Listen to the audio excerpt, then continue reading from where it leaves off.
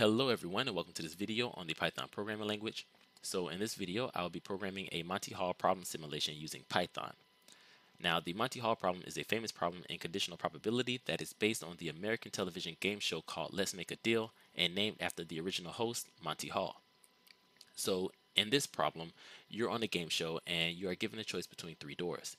Behind one door is the prize you want, let's say a car, and behind the other two doors are goats, the prizes that you don't want. You choose a door, let's say door number 0, then the host Monty will open another door, which he knows contains a goat, let's say door number 2, and then he asks you, do you want to switch your original choice and pick door number 1? The question is it to your advantage to switch your original choice? Well, the answer is yes, it's better to switch, although surprisingly most people stick with their original choice and claim there is no need to switch because you would have a 50% chance of guessing correctly the door that contains the prize between the two unopened doors that are left. But by switching, you are actually given about an extra 33.33% chance of winning, effectively doubling your chances of winning from about 33.33% from your original choice to about 66.66% by switching doors. So again, in this video, I will simulate this game and then graph the winning probabilities to show empirical evidence that it is indeed to your advantage to switch doors. Alright, so I'm on Google's website. It's called colab.research.google.com, and I'm on it because it makes it really easy to start programming in Python. All you have to do is go to this website and then log in using your Google account and get started writing your Python code. So if you are not already a subscriber to this channel, then hit that subscribe button and please hit that like button for the YouTube algorithm. It really helps out the channel, and let's start writing this program. So the first thing that you're going to want to do is click on File and then click on New Notebook, and a new tab open up for you, and then eventually a new cell open up for you. Now in this cell, I'm going to put in some comments, a description about the program. So I'm going to put, this is a Monty Hall simulation. And let's go ahead and create a new cell by clicking this code button in the top left.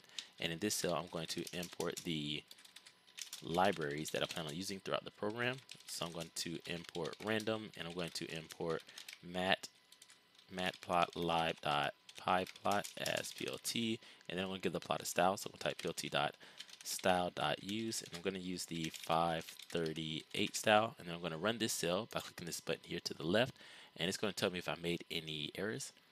And it looks like I'm good to go. So let's go ahead and create a new cell here. And in this cell, I'm going to create a function for the host to reveal a door that doesn't contain the prize. So let me go ahead and put that here. Create a function for the host to reveal a door that doesn't contain the prize. And of course, the host cannot reveal a door that the contestant or player chose as well. All right. Okay, so just remember that the host knows the door that the prize is in. All right, so let's go ahead and create that function. I'm going to call it get underscore non underscore prize underscore door, and it's going to take in the host. So this will be the door that contains the prize. It's going to take in the number of doors, and it's going to take in the player or contestant's choice. All right. So that's all the information I need to return a door that doesn't contain the prize and a door that isn't the contestant's original choice. And I probably should put that in the comments here, so I will. And a door that isn't the contestant's / player's original choice. Okay, and let's bring that down just a little bit. Okay, so let's go ahead and create this function. I'm going to create a variable called I, and I'm going to set it equal to 1. And while I equals the host, or I equals the player choice, we're going to set I equal to, let's see, I will be equal to I plus 1, and then I'm going to mod it by the number of doors. Okay, and then I'm going to return I. Okay, so now this will give me a door that does not contain the prize, and a door that isn't the contestant's original choice. All right, so let's go ahead and run this. It looks good. Let's create a new cell. And now in this cell, I'm going to create a function to have the player switch to the other unopened door. All right, so let's go ahead and create that function. I'm going to call it switch underscore function, and it's going to take in a shown door. So this will be the door that the host shows the contestant, which does not contain the prize. It's going to take in the number of doors, and it's going to take in the player choice. All right, and it's going to be very, very similar to our other functions. So I'm just going to highlight all of this, copy it using Control C, and then come back down here and paste it using Control V. And then I'm going to change host here to shown underscore door.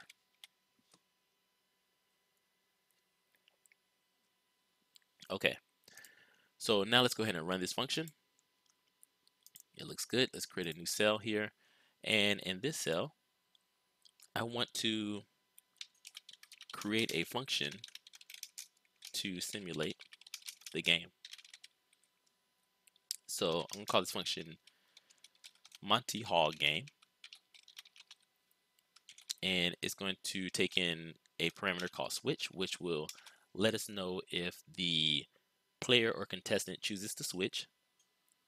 And then it's going to take in the number of tests. All right, so that looks really, really good. What I want to do is I want to get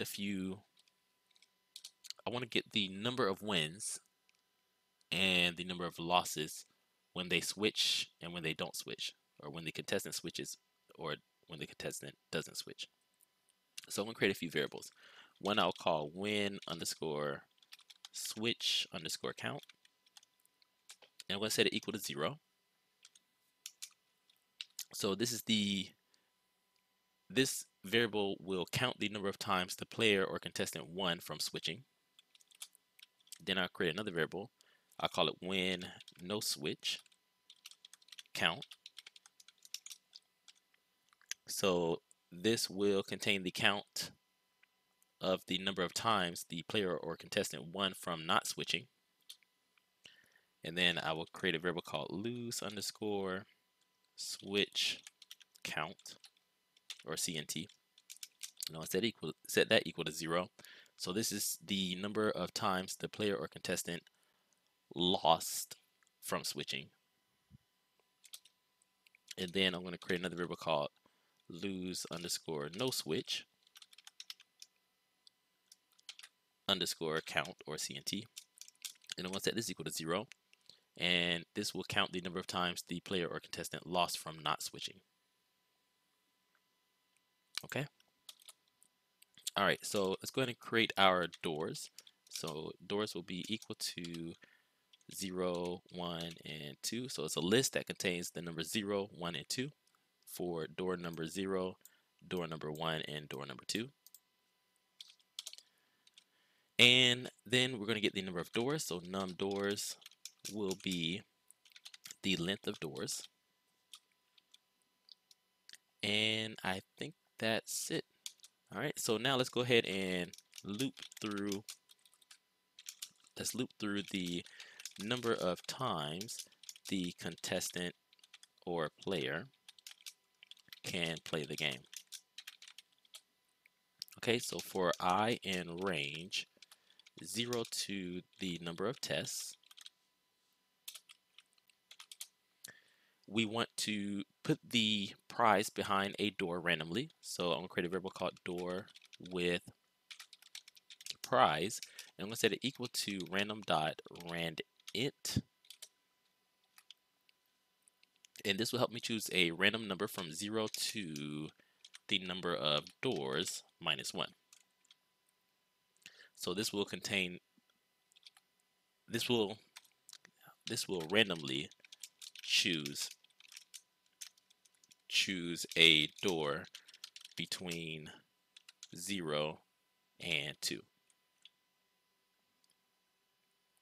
Okay, so now we have that, the door with the prize. Let's let the host know which door contains that prize. So I'm going to create a variable called host and set it equal to door with prize.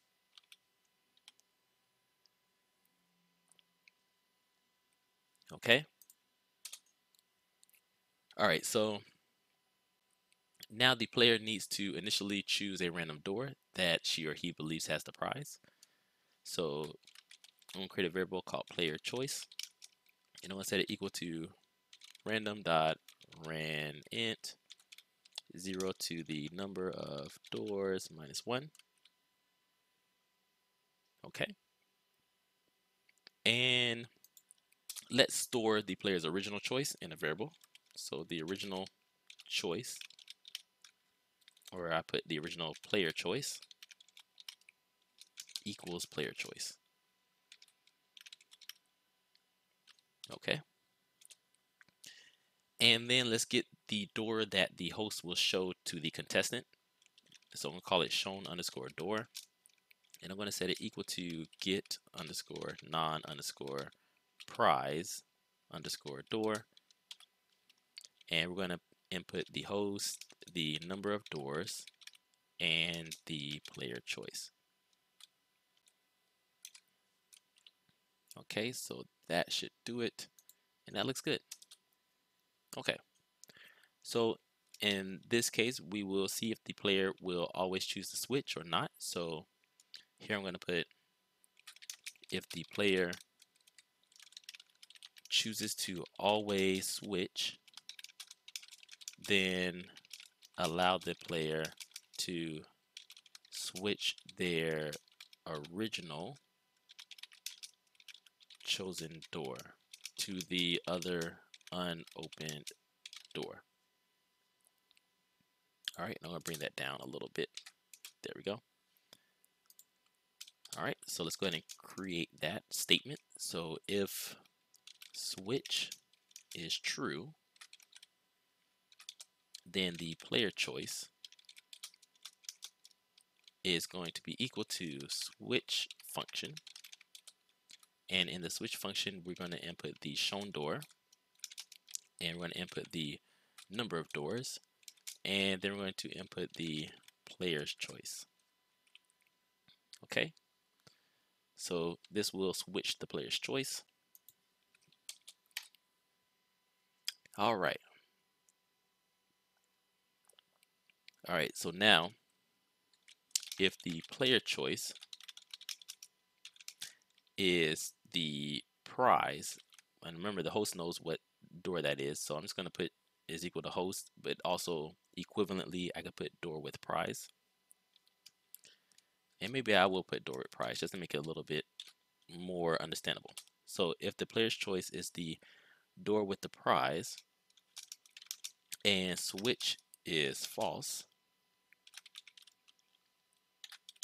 that means that the player did not switch, and that means that the player wins. So here I'm going to put then the player wins from not switching.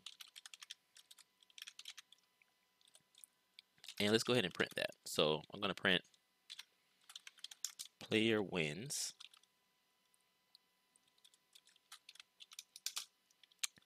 and I'm going to put no switch, and then I'm going to put the player's choice. So the player chose door number, and then I'm going to put the door number that the player chose, so player underscore choice. And then I'm going to put the original choice as well, original door choice. And then I'm going to put original player choice here.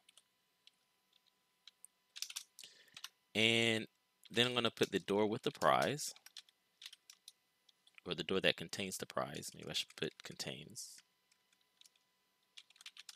I'll put with prize. So door with prize. That's going to be the door underscore with the prize and the shown door.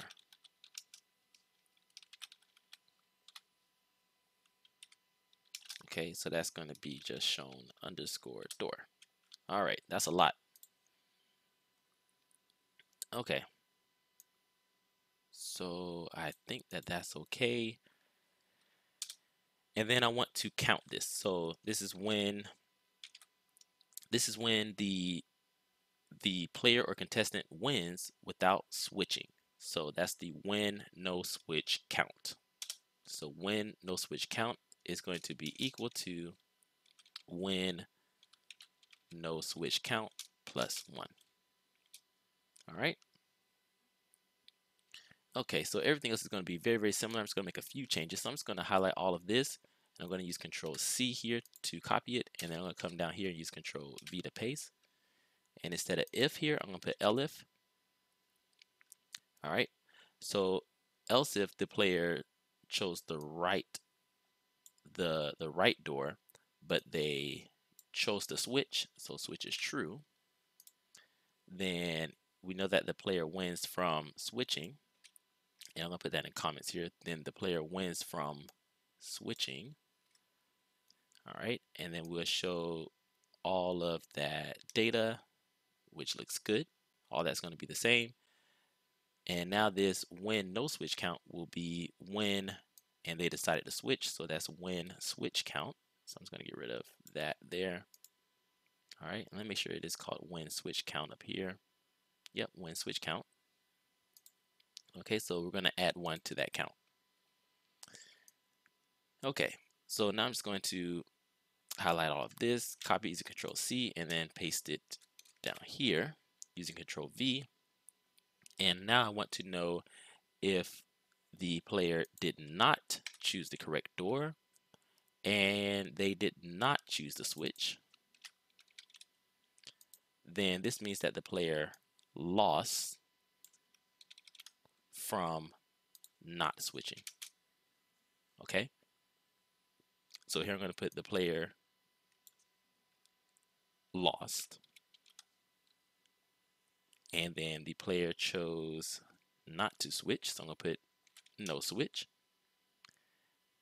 and everything else should be good. And then the count needs to change. So now this player lost, so I'm going to use that lose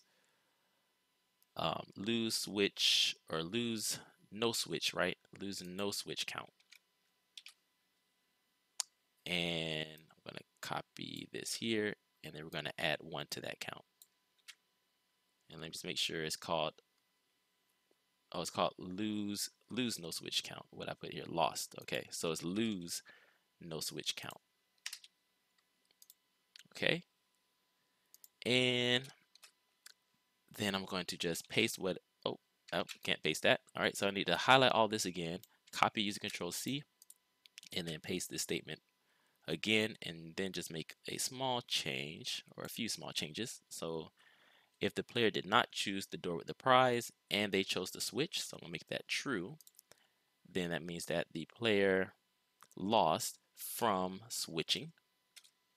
And so here I'm going to put the player lost, and then put but the player switched, and then we're going to get the count for that. So that's lose switch count, I believe.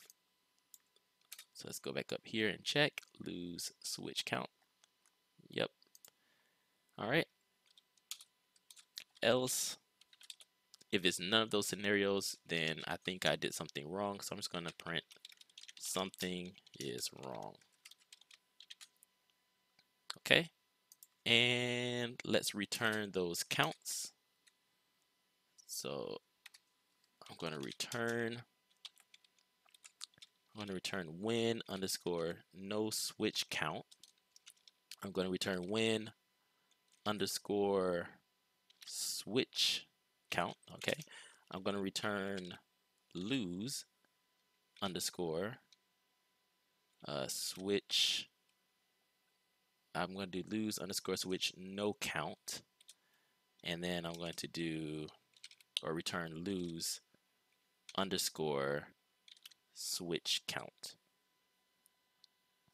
All right, and then we'll also return the number of tests. Okay, so let's go ahead and run this and see if we get any errors. All right, surprisingly, I didn't get any errors. Let's go ahead and create a new cell, And in this cell, I want to play the game. So I'm going to create a variable called x. And I'm going to set it equal to Monty Hall game. And I want this player to switch all the time. So I'm going to input true here. So the player is going to always switch. And then I only want to run, let's do 10 games. All right, and let's run this. Okay. So now looking at this, we can see that the player lost here, the player lost here, and the player lost here. So the player lost about 3 out of 10 times from switching. And we can see that the player always chooses to switch, right? Because we put true there for switching. So all those should be switched. Let's see what the player did. So the player chose door number 2. And the original door choice was door number 0. And the door with the prize was door 0. And the shown door that the host showed the contestant was door number 1. All right, so here the player switched their door to be door number 2. All right, and here the player switched their door to be door number 2 as well. Their original choice was door number 1. The door with the prize was door number 2. And then the shown door that the host showed the contestant was door number 0. All right, so everything looks good, except for I kind of don't like that number sign there without all the rest of them having it. So I'm just going to get rid of it. All right, and I'm going to rerun this. And let's rerun this. Okay. All right, so here we can see after rerunning the game again for 10 times, we can see that the player lost 1, 2, 3, 4, 5 times, right? So they won 50% of the time this time, as opposed to last time when we ran this, they won about 70% of the time. So that's really good, but what we really need is we need more, or we need a bigger sample size, right, to really kind of get a good idea of that win percentage. But anyways, let's go ahead and create a new cell and let's calculate this win and loss percentage. So I'm going to get the win and loss percentage for switching or not switching, depending on what we choose. All right, so print, let's see, win switch percentage, and I put a little colon here and a space. All right, so that's just going to be x at position 1 divided by the number of tests, which is x at position 4. And I'm going to do this about 3 more times. So I'm going to highlight this and copy it, and then I'm going to paste it about 3 more times. So I want to know the lose switch percentage. So that was at position, I'm sorry, yeah, position 0, 1, 2, 3, at position 3, right? So at position 0, 1, 2, 3, we have that lose switch count. All right, so here I'm going to put 3, and then I want to know the win no switch percentage, and that was at position 0, win no switch count. Yep, so that's position 0, and then of course that leaves us with lose no switch. Okay, and that's at position 2. All right, so if I run this, now I can see that the player won in this above game, won about 50% of the time and lost 50% of the time from switching. Okay, so let's run this one more time, and let's run this, and I can see that the player won about 60% of the time for switching and lost about I'm sorry, the player won about 60% of the time from switching, and 40% of the time the contestant lost from switching. Okay, so let's go ahead and create a new cell. And again, I need a much bigger sample size. So I'm going to get, well, let's think about this. Let's do this right here. What I'm going to do is I'm going to come back up here to this function, and I'm going to highlight everything, and I'm going to copy it using Control C, and I'm going to come back down here, and I'm going to paste it using Control V, and I'm going to change the function name just slightly. I'm going to put a 2 here, and instead of me putting all these print statements for the game, I'm going to comment them out. So this will allow me to run the simulation a little bit faster without it printing things to the screen. Okay. All right, so I'm going to go ahead and run this cell, and it probably doesn't like this else statement, right? So I'm going to just get rid of it. Let's run this again.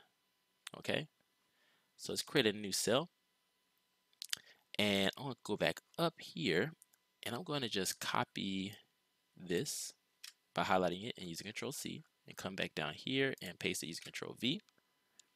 And instead of 10 simulated games, I'm going to do 2,000. I'm going to put in 2,000 here. Okay, so let's go ahead and run this. All right, so you know what? I used the original function, right?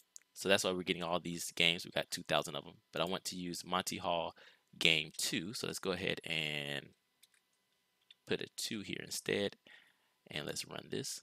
Okay, so now we don't get any of the print statements. Let's create a new cell and go back up to where we calculated the percentages. So I'm going to just highlight all of that and copy using Control C, and then come back down and paste it using Control V, and let's run this. And here we can see that the win percentage for switching is a lot closer to that 66% that we were expecting. So it's about 65.05% winning and about 34.95% losing for the contestant or player. And that's what we would expect. So let's put in 10,000 here. I'm going to run that, and then let's run that percentage. And again, we can see it's still much closer to that 66% that we were expecting, as opposed to the 50% that many people think this problem gives you, or a chance that this problem gives you. Okay, now I want to graph this, so let's go ahead and create a new cell, and let's get the data to create a visualization of the number of simulated tests / games played and the percentage of wins from always switching. Okay. All right. So I'm going to create a list. I'm going to call it number of tests. And so it's going to be equal to an empty list. And then I'm going to get the win, or a list of win percentages. So win percentage will be equal to an empty list. And then I'm going to create a variable called switch, which I'm going to make true all the time. And then I'm going to run up to 2,000 simulated games. Okay, so for I in range 1 to 2001, num tests will append the number of tests, so that's I, and then I'll create a variable called y and set it equal to the Monty Hall game, specifically the Monty Hall game 2 that I created, so that I'm not printing to the screen. And we're going to give it the parameter to switch always, and we're going to give it the number of games to play, which is I. And then I want to append the win percentages, so win underscore percentage Oops, let's go back here. So win percentage dot append y at position, I believe it's 1, right? So if I go back up here, yes, it's 1. So y at position 1 divided by y at position 4. All right, so let's go ahead and run this. All right, this may take a little time because a lot of games. Okay, so that was pretty quick. Let's go ahead and create a new cell. And now in this cell, we will visually show the number of tests and the win percentage from switching, or I should put from always switching. So just type plt dot figure and give our figure a figure size. So I'm going to set that size equal to let's see, 12. We'll do 12.2 by 4.5. And then we're going to plot it. So just type plt dot plot, and we're going to plot the number of tests on the x-axis and then the win percentage on the y-axis. And then we're going to give our x-axis a label. So type plt dot x label. And the label will be number of tests. And I need to put that in quotes. So number of tests. And then I'm going to give the y-axis a label. So type plt dot y label. And it will be the win percentage. And I'm going to go ahead and give this a title as well. So type plt dot title. I'm going to call it Monty Hall problem. And then I want to show, oh, I misspelled problem. And then I want to show the plot. So just type plt dot show. Okay, so let's go ahead and run this. Okay. And now we can see visually the win percentages for always switching. So we can see that it does get closer and closer to that 66.66% that we are expecting, as opposed to the 50% that many people expect this problem to produce for winnings. All right, but let's actually see what that number is. So I'm going to just create a new cell here. And in this cell, I'm going to print the win percentage for test playing. And I'm going to put a little colon there. It is, or this is what I do. For test playing Y4 number of games. Number of games is, and then I put Y1 divided by Y4. And let's go ahead and run this. Okay, so the win percentage for test playing 2,000 number of games for test playing, I was gonna put 2,000 games. So let's run this again. The win percentage for test playing 2,000 games is 0.6515. You know, actually, I'm gonna put a multiplier here. Oops, a multiplier there times 100, and then I will put a % sign. So let's go ahead and run this again. Okay, so there we go. So the win percentage for test playing 2,000 games is 65.14999%, which is a lot closer to the 66% that we expect, as opposed to the 50% that many people think this question, this problem gives. So let's do one more thing. I'm going to come back up here, and instead of 2,000 games, I'm going to change this to 10,000. And let's run this. So again, this may take some time. Okay, so that took a while, but let's see what we get now visually. Okay, so this looks really good. Let's see what that win percentage is.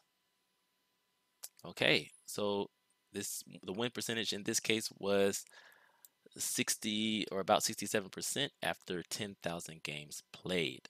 Okay, so again, that's still really close to the 66% that we were expecting. So thanks everyone for watching the video, and a special thanks to Statra and to everyone supporting this channel on patreon.com. If you want to support this channel on patreon.com, I will leave a link below in the description.